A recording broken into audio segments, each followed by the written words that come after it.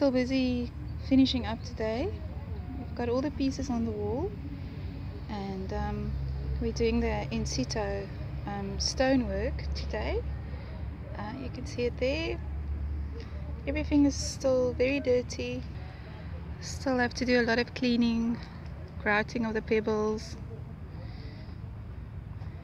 So it was a really nice wall to do. I love the organic architecture, and we thought that we'd have a lot of technical difficulties, but actually it went wonderful. Actually, it was a really blessed project. Calm, good people on site. There's my mom and Frankie doing their thing. Say hi to the camera. Hi. Come Frankie, say hi. Hi. You're on YouTube, eh? So yeah, some more of the animals that we've illustrated.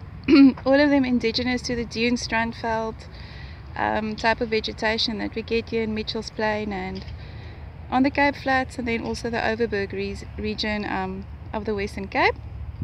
And that's me busy with some in situ work, and almost at the end. This is our sort of a,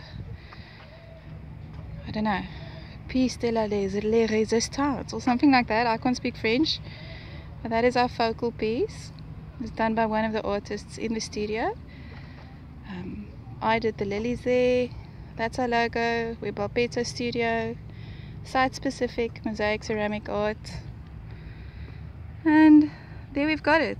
That's the whole wall.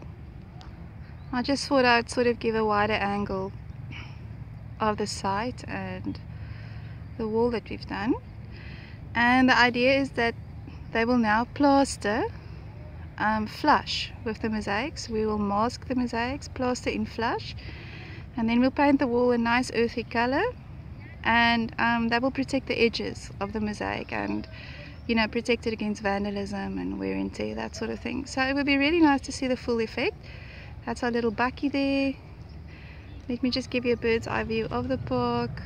This is the park. It's actually a beautiful park. It's got such a nice vibe. Absolutely wonderful sort of basin shape, berms on the sides. Really lovely. What a blessed project. Okay, that's me, Leanne, over and out.